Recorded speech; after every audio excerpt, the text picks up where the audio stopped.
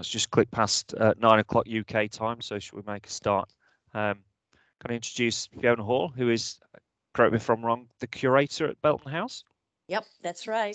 Good, got that right. Remembered that on a Friday morning very early. Yeah. Belton House is very near Grantham, which is a town in the south of Lincolnshire, not very far from where I'm sat at the moment, actually.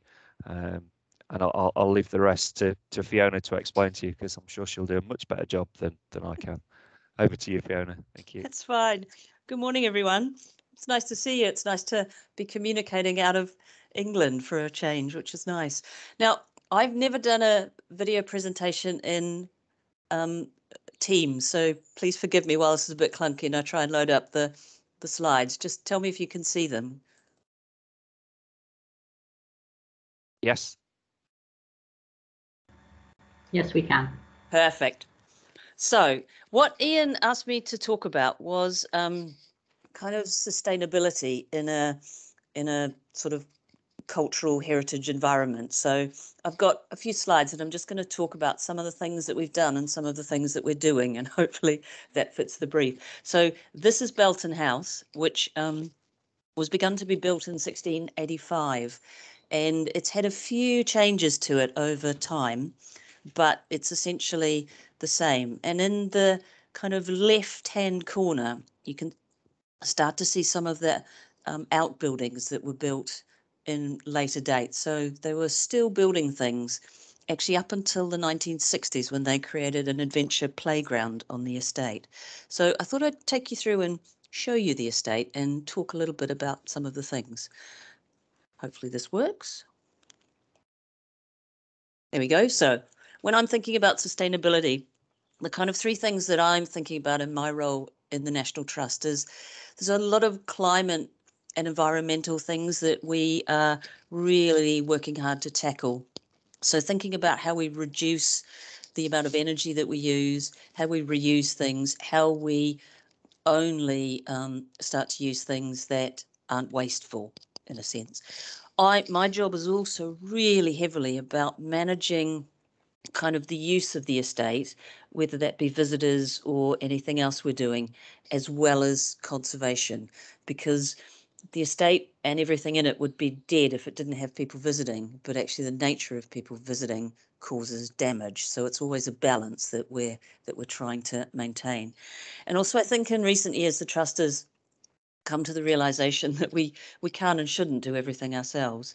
So actually, if we're thinking sustainably long term, we need to be working much more in partnership with other people. So I'm going to talk a little bit about one of the partnerships that we've got going, and we are looking at setting up a few more this year as we get heavily into this. So need to remember to use the right key to do it. So Belton has, as part of the estate, a really large garden. What that picture is of the lake that is down the end of the formal garden, and it is quite big and beautiful. We've been doing quite a lot of work kind of making the habitats better, making sure the trees are okay, tidying everything up.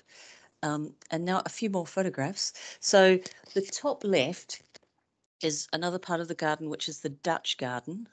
We've got a little bit of work in that this year, where we're going to be replanting some of the lavender and starting to just tidy it up a little bit.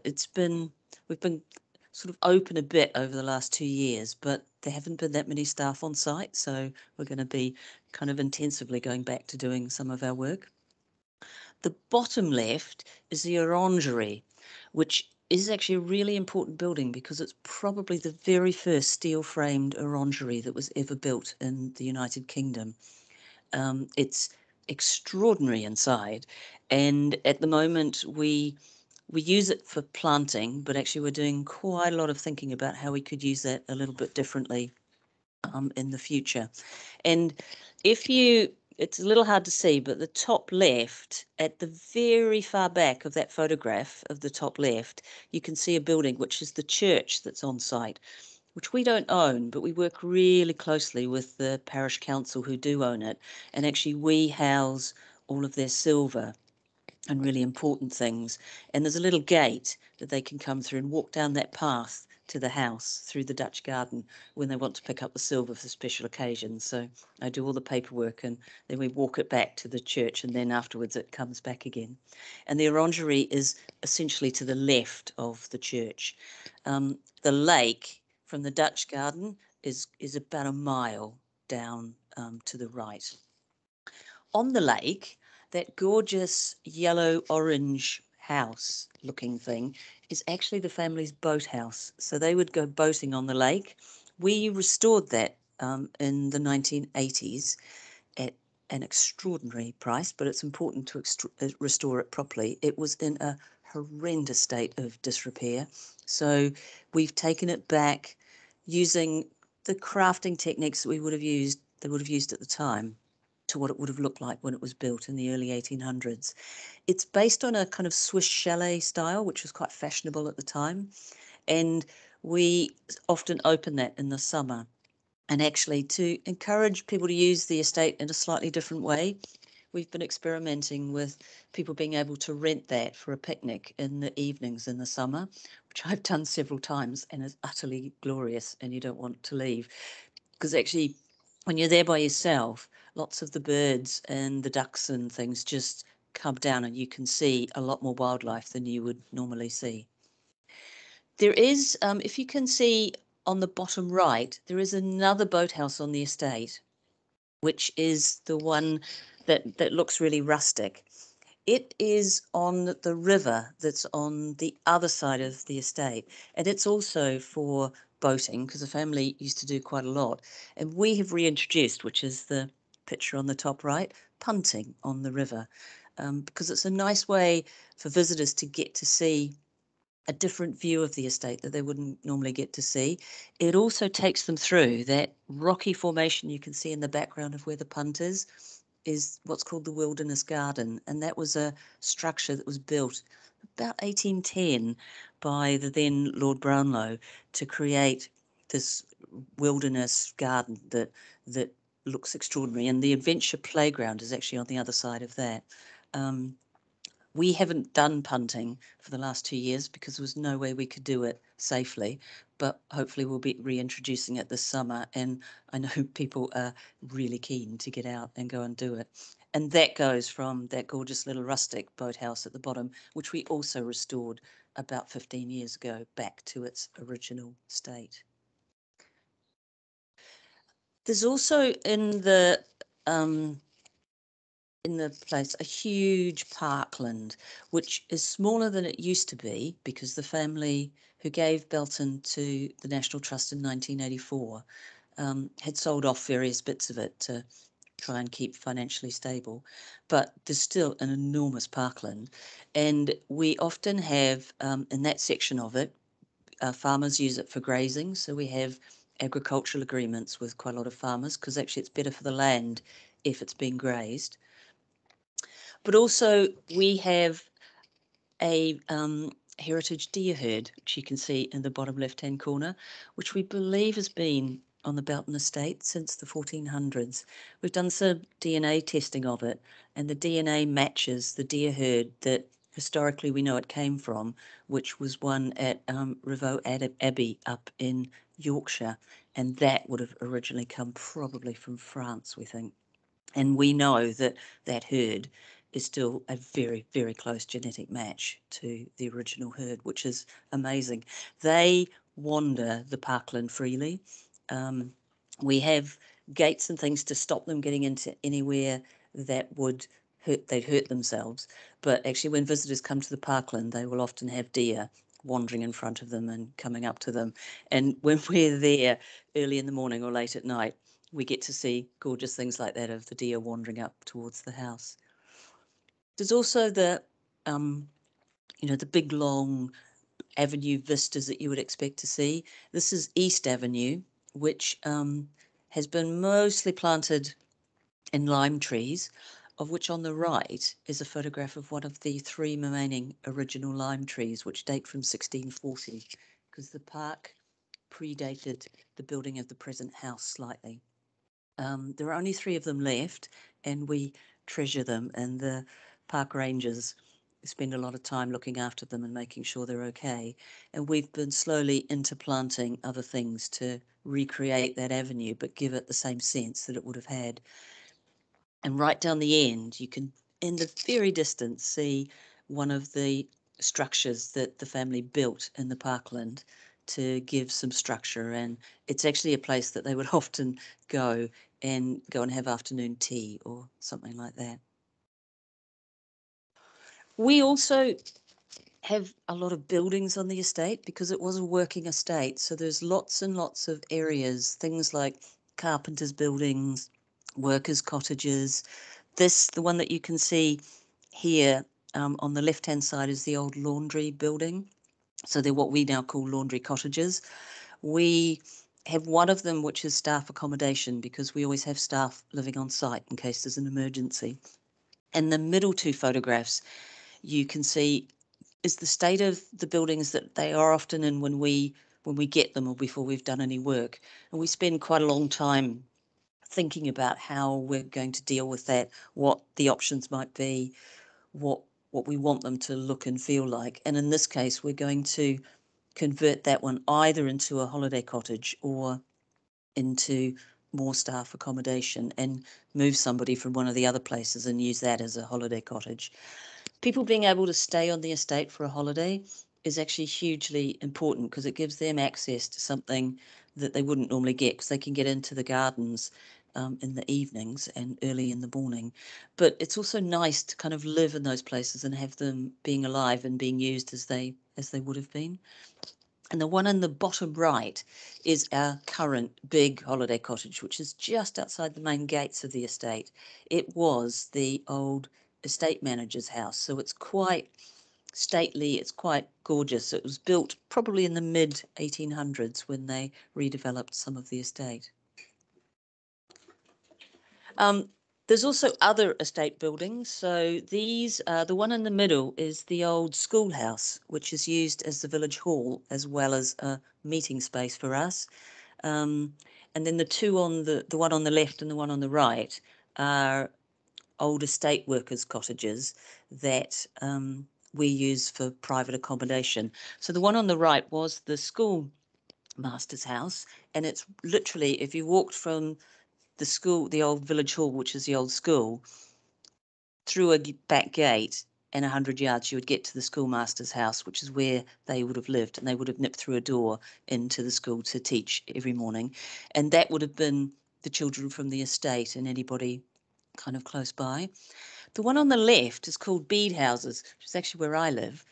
It's two cottages, and it was built in the 1690s, actually for the widows' houses. So any woman on the estate who had been married and their husband had died or was killed on the estate, they could move into there and then do work on the estate. But it meant that they had accommodation and that they weren't kind of derelict or sent away. But because they were no longer married with a husband, they couldn't live in one of the other houses. Those cottages are gorgeous, and we've quite sensitively reinstated them.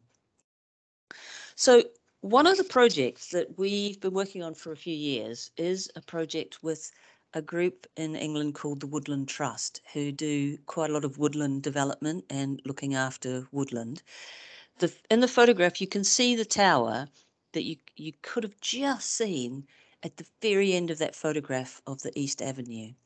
It's called Belmont Tower, and we find ourselves in a position now that the National Trust owns quite a lot of the old parkland, but actually the Woodland Trust owns quite a lot of it as well. So what we've done is join into a partnership so we can join those two bits of parkland together and create something really interesting, both for nature but also for the local community. So on the right hand side of the slide, you can see a plan, and it was the most obvious one to show you, but if you don't do plans, it won't make much sense.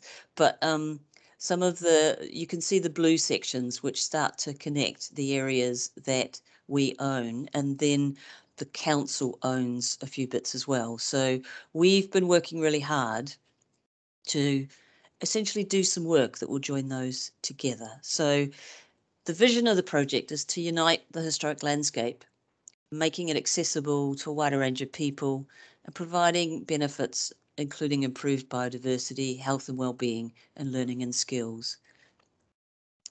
So what that means is we've put in proper paths that are accessible and so you can come from Grantham now either on foot, on a bicycle, or pushing a pram in a wheelchair, anything like that, and get to um, what's called Belmont Woods. But actually also there's a cycle path, which is an all-purpose path, which you can easily go around. So we've seen that it's getting many more people out into those woodlands that wouldn't normally have done it. It's also part of it is we are doing quite a lot of interpretation about the history of that parkland area. We're doing some restoration of the historic features. So we've done quite a lot of work on Belmont Tower, which had quite a lot of broken windows and was in a bit of a dire state. And we now have a kind of volunteer workforce that joins with us, and we open those on particular times. There's about one weekend a month, there's a guided walk that you can go through the area and talk about the biodiversity as well as the historic features. And part of the project has also been restoring that Eastern Avenue that I showed you the photograph of.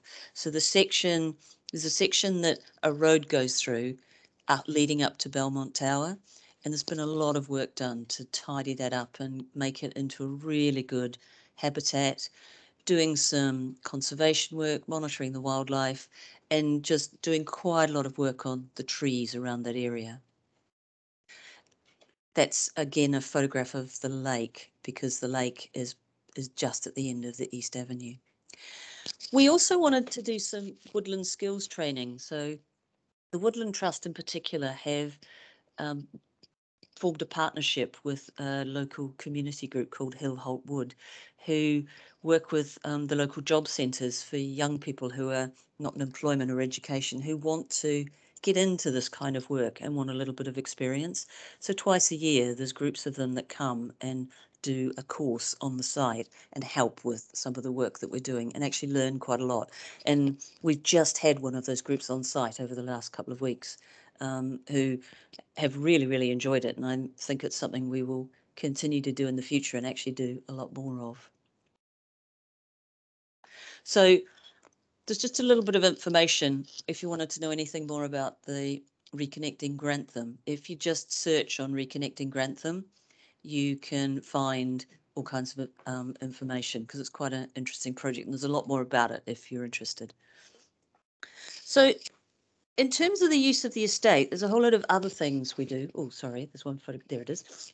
So we've had quite a lot of filming on the estate because it's a sort of Regency period house. So it's attracted attention. So we've had Pride and Prejudice, the 1995 version filmed. Jane Eyre, the 2006 film, some of that was done there. There was a Antiques Roadshow visit in 2015. And actually, there's an author who wrote a book based entirely at Belton called Moondial, and that was made into a children's TV series in 1988. And the BBC who made it came and actually built a few bits on the estate. So there's a piece in the basement of the house that's with one of the old kitchen bits that they actually built that looks entirely like it's old, but it's built out of wood. It's one of the fun places we often take family groups. We also are probably having something quite significant filmed here this year. So we're just preparing ourselves for that. Filming is really good because it makes us some income, but actually it also gets the estate seen in a whole different way. There's a lot of things we need to manage as part of that.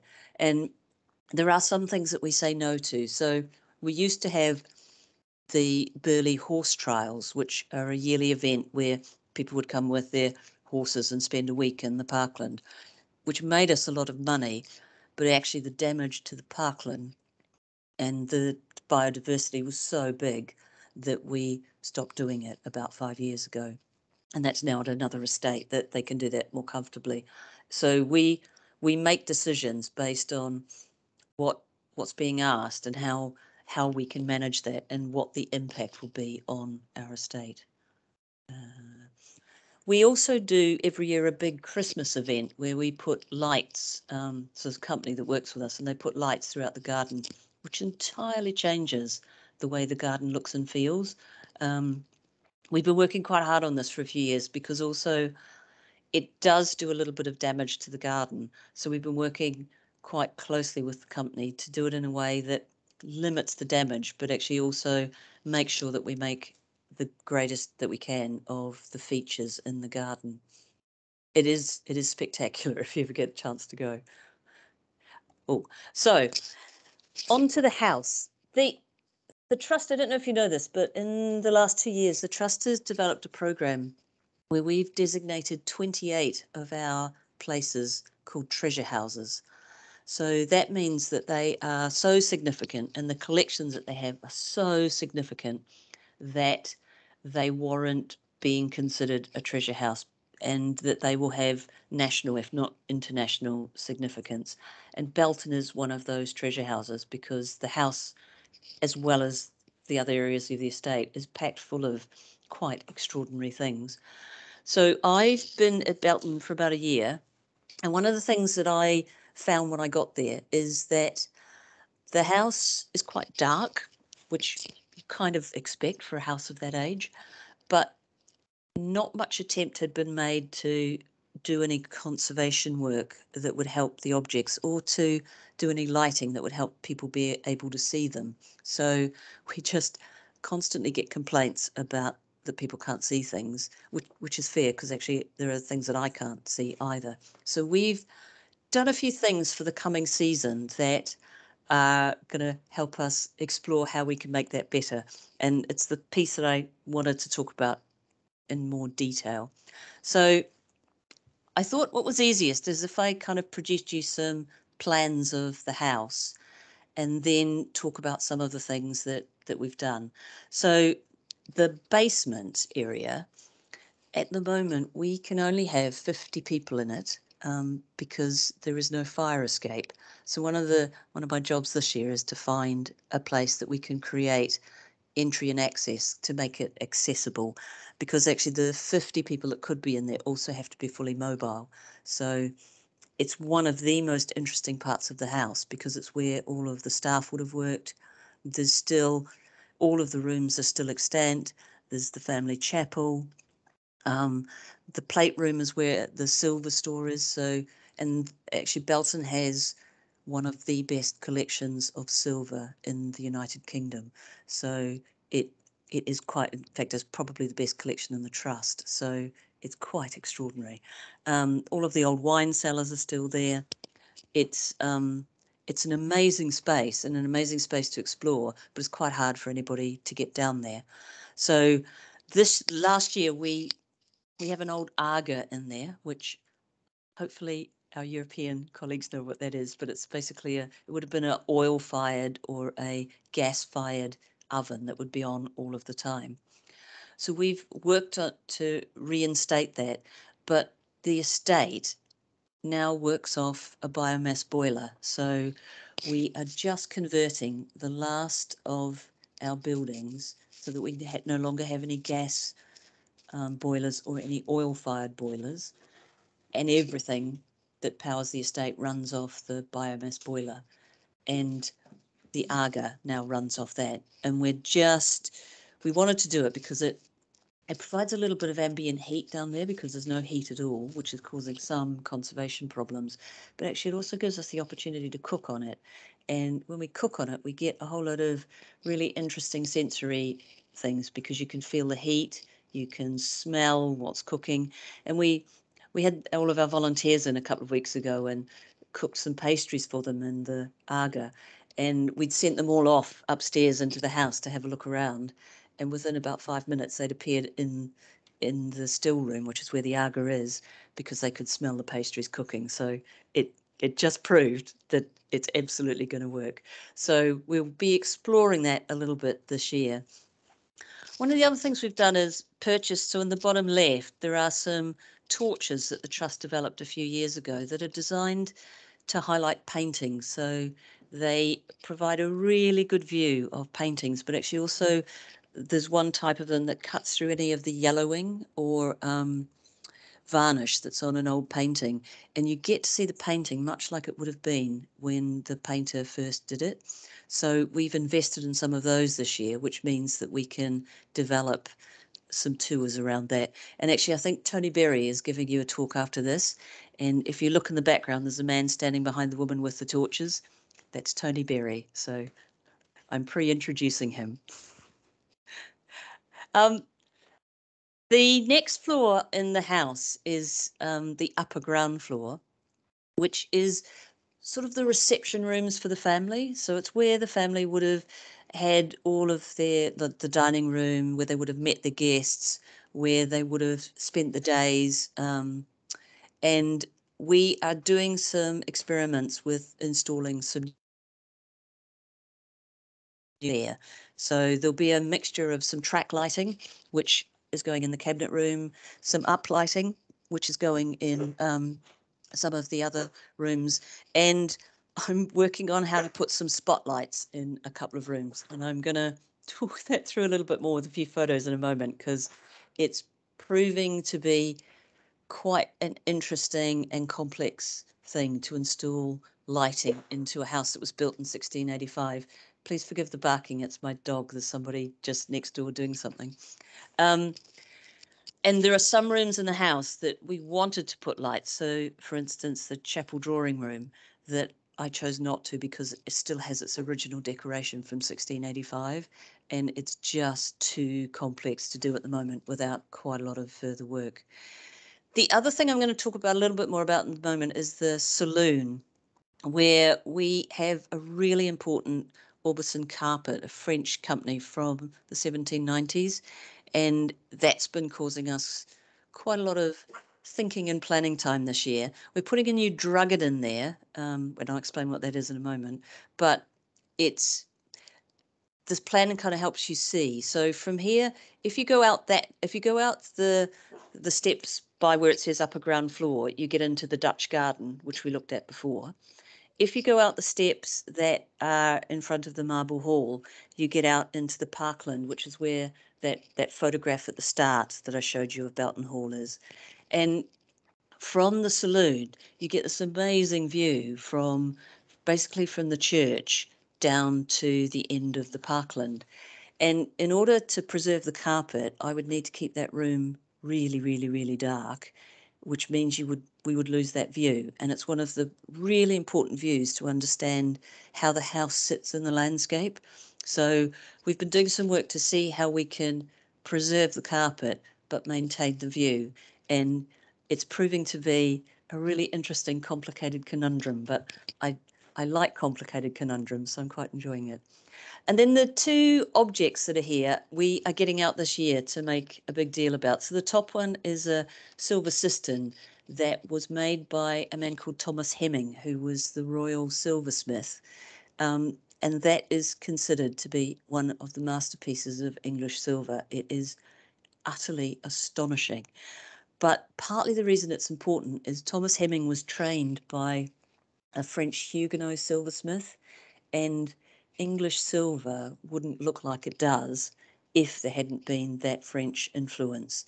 So and actually it looks much better and is much better because of that meeting of that kind of crafting skill and the design that was coming from France. So it's a really interesting piece in that sense. And then the cabinet is our lapis lazuli cabinet, which was probably made originally in the 1640s, but came to the family in the early 1700s when the family had gone on a grand tour around Europe, and they bought it in Italy and brought it back. It, according to my colleague who is the national furniture curator, it's probably the only example like that in the world, in that it's got lapis lazuli entirely on it, whereas often the pieces will have some, but that is completely covered in it.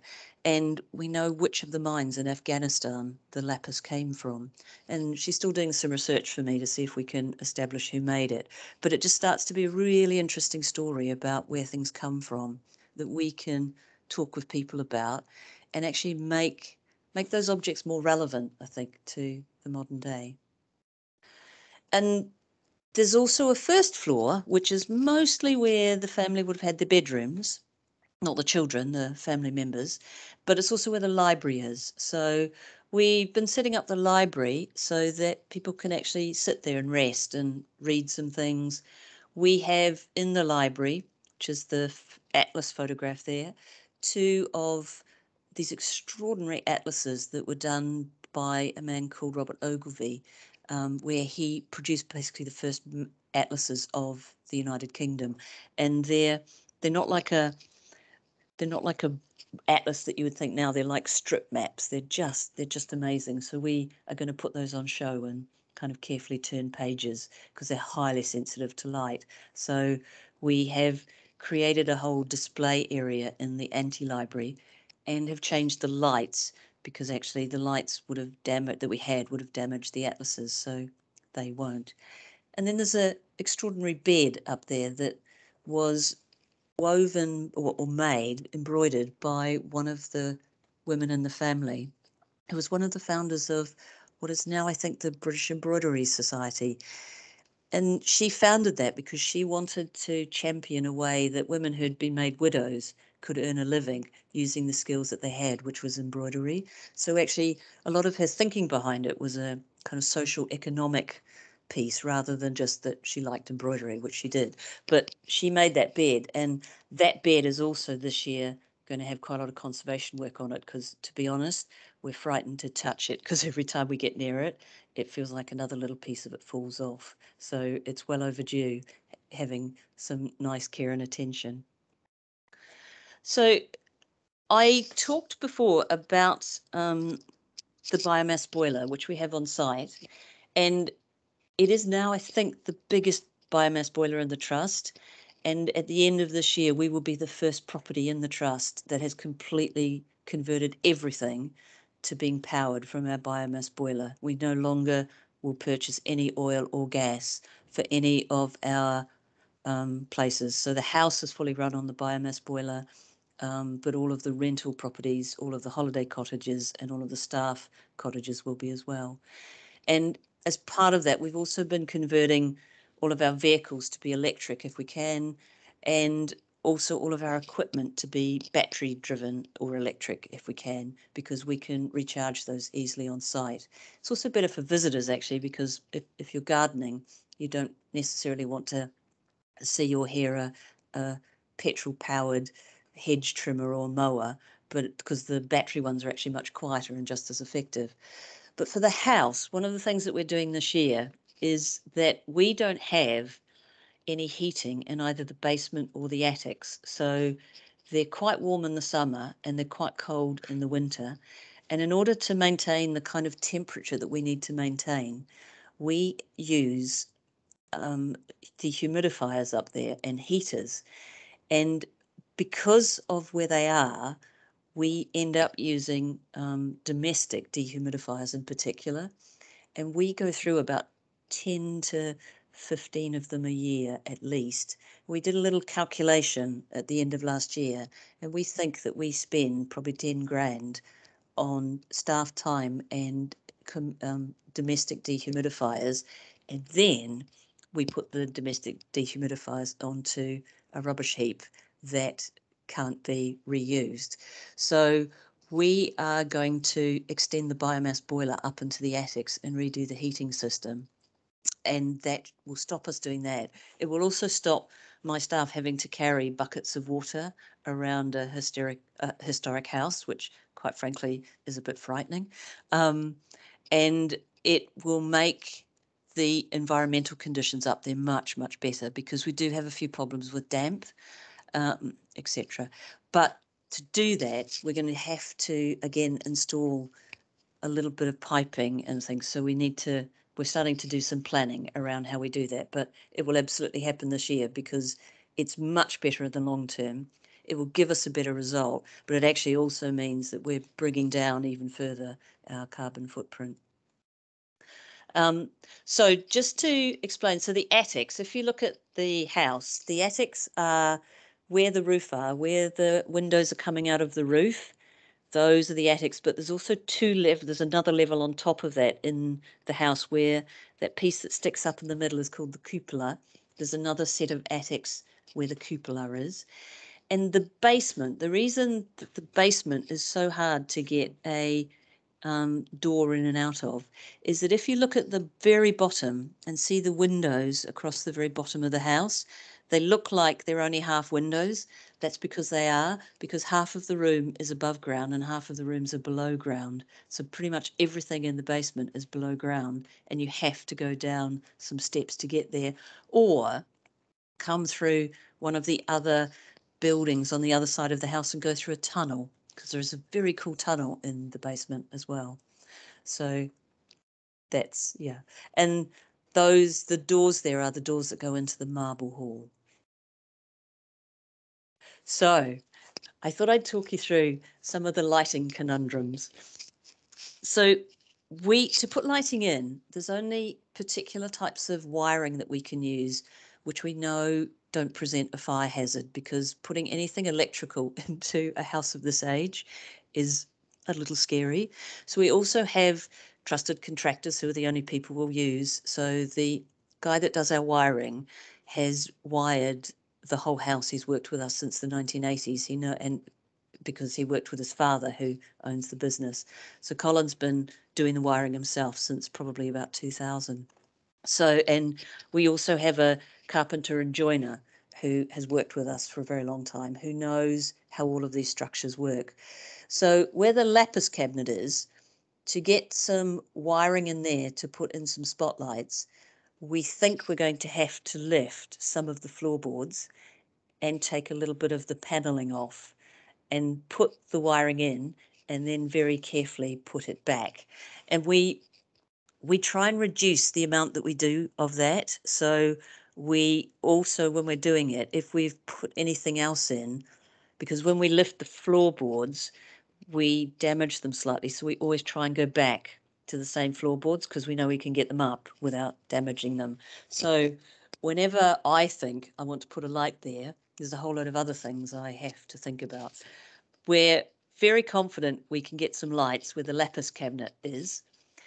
The picture on the left is the library, and what you can see is one of my team standing up on top of the library shelves, because we went in there to do a really big investigation, because I wanted to put some lights around the edge of the top of the library that would illuminate the ceiling, because it would just give it a lovely soft glow and make it feel really interesting.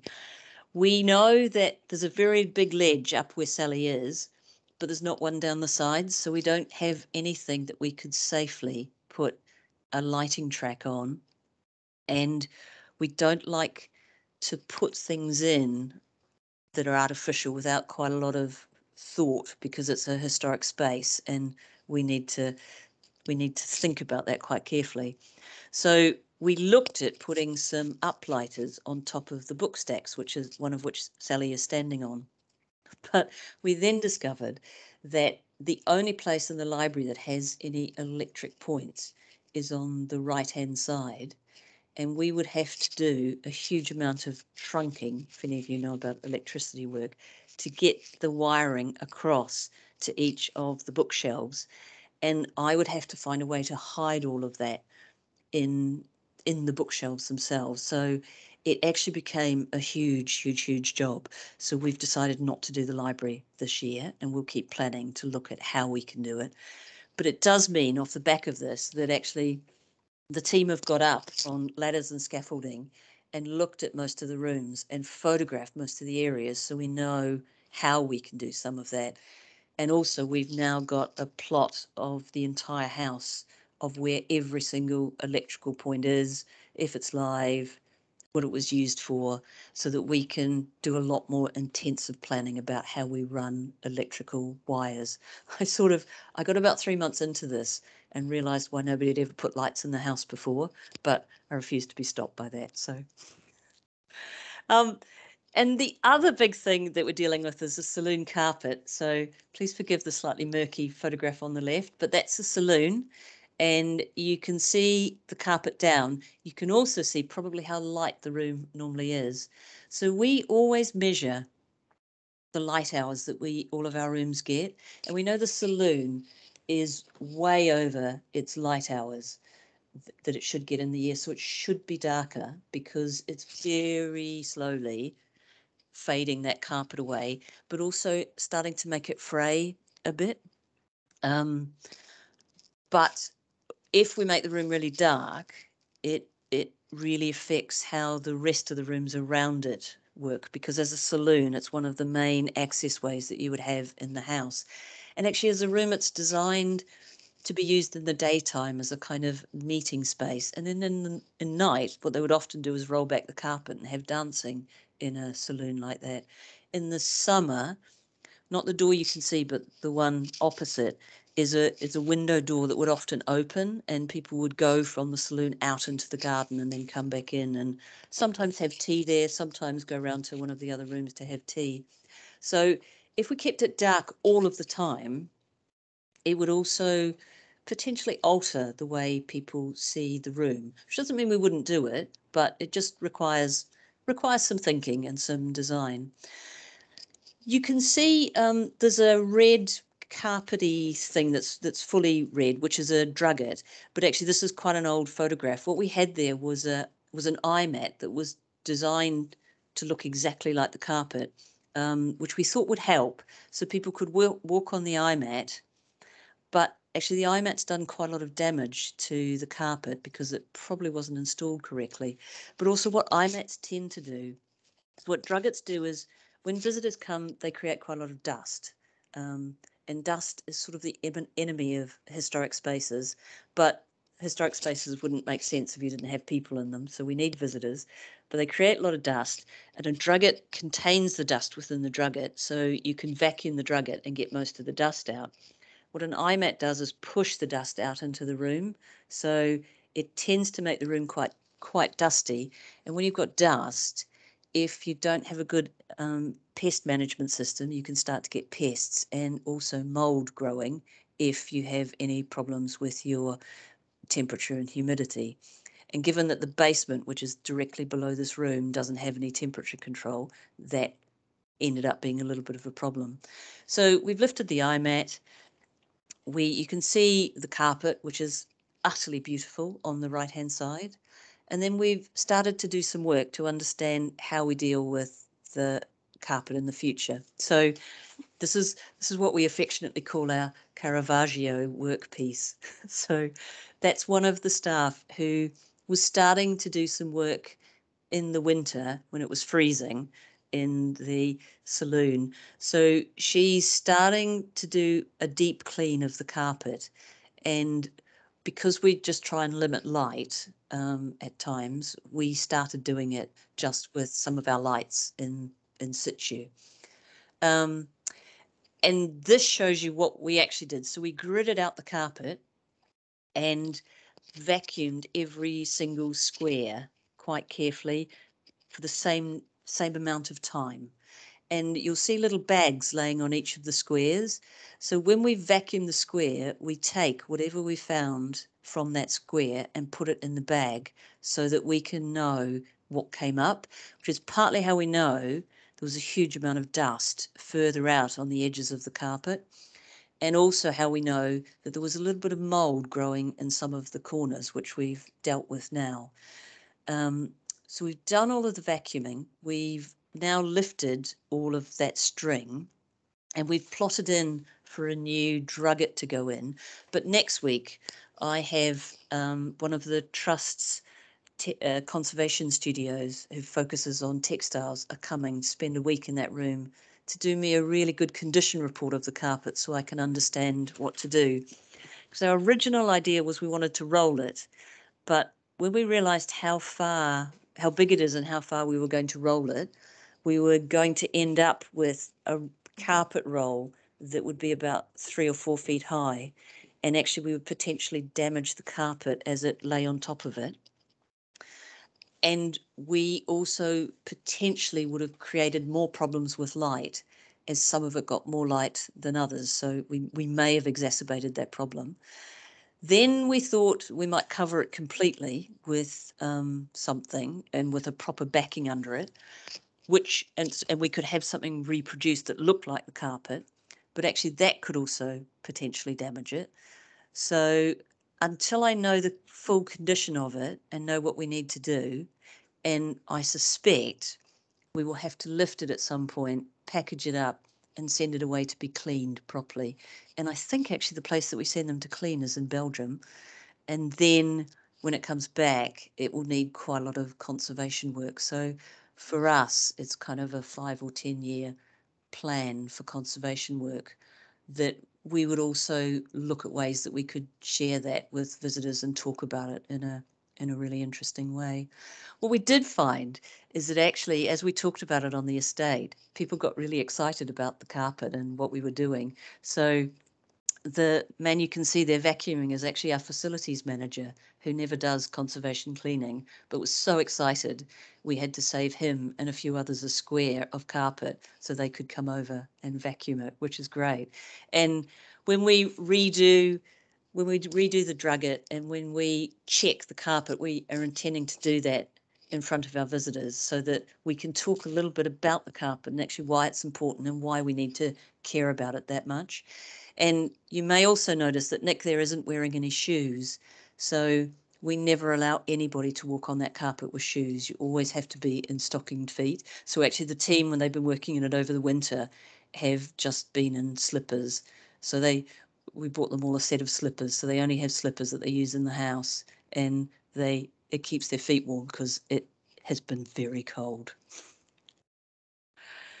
That's kind of the end of what I wanted to talk about. I just thought you might like this drawing, which shows kind of the house, some of our deer, some of the other gorgeous things that we've got there. And I just put up our kind of who I am, and there's my email address if you wanted to contact me, but also our social media and website pages if you wanted to go and look at anything more fully. On our Instagram page actually is a little video of the team moving the lapis cabinet, which is fab. I couldn't figure out how to download it onto this, but it's really fun to look at. And we keep putting updates on there as we're doing things, so you'll see things through the year. I hope that was interesting. Is Thank you, anybody? Fiona. Yeah, Yeah. that was absolutely fantastic. Um, any questions for Fiona?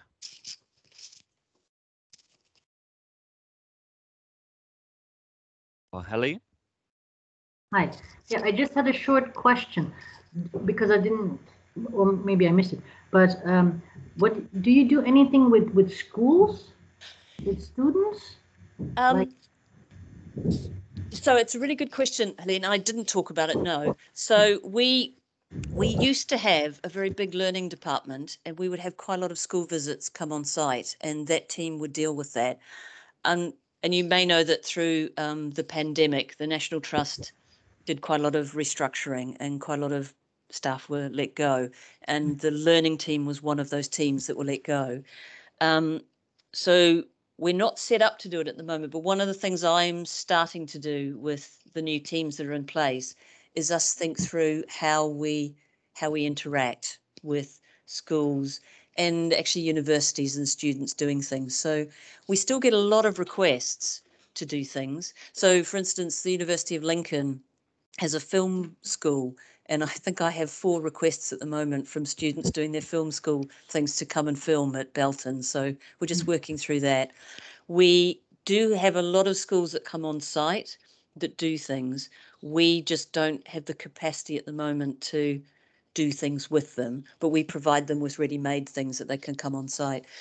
And definitely things like Reconnecting Grantham, there are a lot of school groups that are going to that, and actually there are kind of volunteer-led tours that they can do. It's something I think we'll develop more of in the future. And when we get requests, we do everything we can to meet them, but we don't actively go out and look for that at the moment. yeah.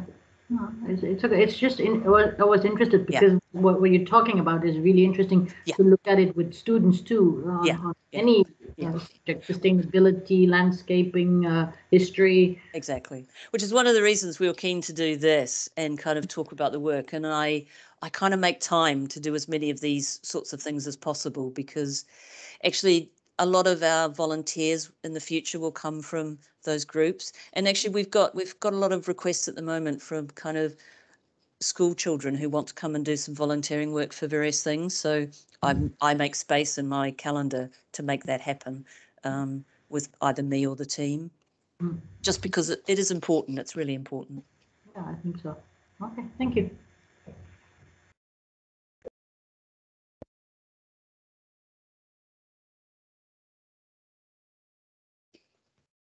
I think you must have covered every base, Fiona, in your presentation. Left everybody speechless. Wow. Any more questions? It's quite early in the morning, Ian. So it is, and it's Friday as well. I'm very aware it's Friday. No, absolutely. If anybody does have questions that they think of afterwards, do feel free to kind of drop me an email. If you didn't catch the email, Ian has my email, and I'll happily chat about things or answer things. It's lovely. Helene, have you got another question? Yeah, I just thought of something else. Do you do anything with digitalization of your collection? Perfect question. We haven't in the past, and the Trust, I think, has been quite slow getting on to digitisation, but we will need to do it in the future, and we're doing bits of it. I have a personal bugbear because I've come from other kind of big national museums who do proper digitisation, that often people put things on a scanner and scan them at 300 dpi and think they've digitized it, and actually they haven't. They've just scanned it, and it's not useful for a whole load of things. So we do some reproduction for things. So we have quite a lot of researchers that write and ask us about things in the collection, and we've been doing quite a lot of that in the last couple of years. So we will photograph things and send them, but we will in the future start digitizing some things. And then what I didn't talk about actually is that our roof is leaking a little bit, which is partly what gives us the opportunity to put the biomass boiler through the attics.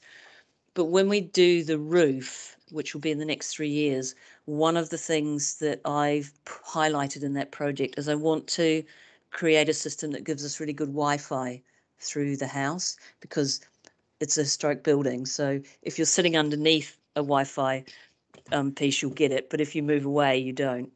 So it's really bitty in the house.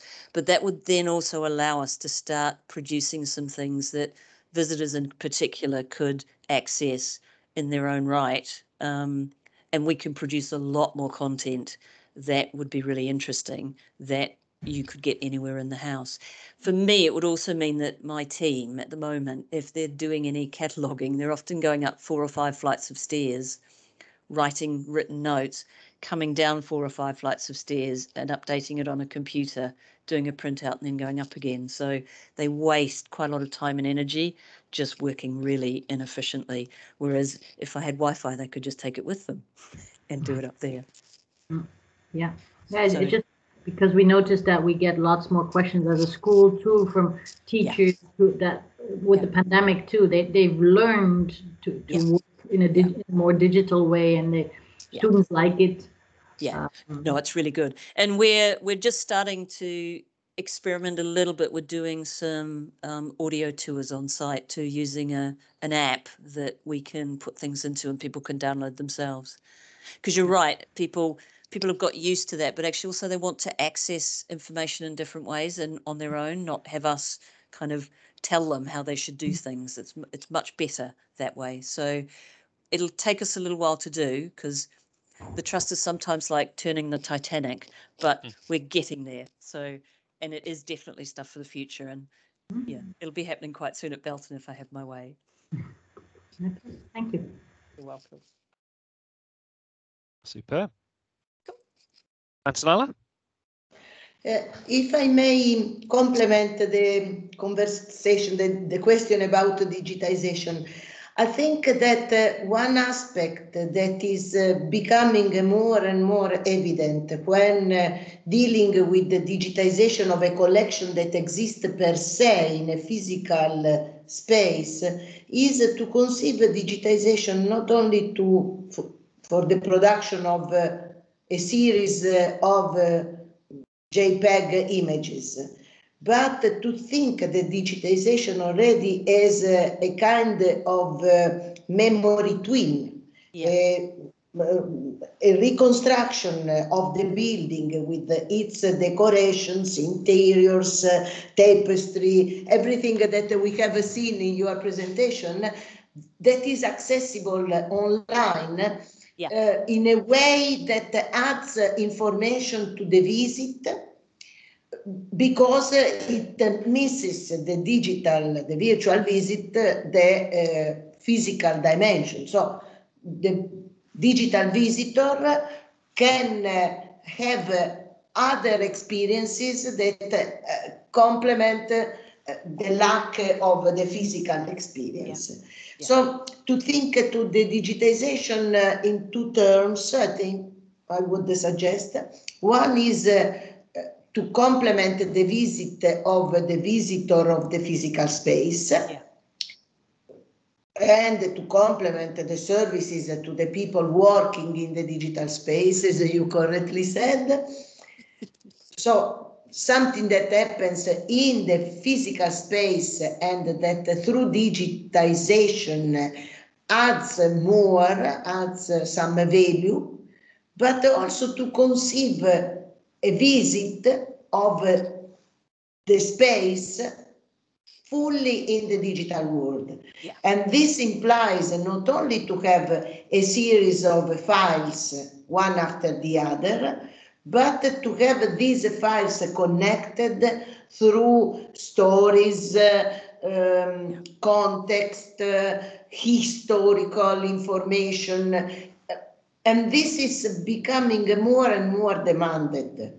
We are having in these days discussions with the partners in Europeana about what is going to be the European digital space for cultural heritage. Well, the experience of Europeana is demonstrating that just the putting together millions, tens of millions of objects is not enough. We need to connect these objects through stories. So it is just a vision towards your next digitization. I completely agree. I couldn't have put it better myself. I think that is fundamentally important, and where I think we're going, but we're starting from quite a low place on that ladder. So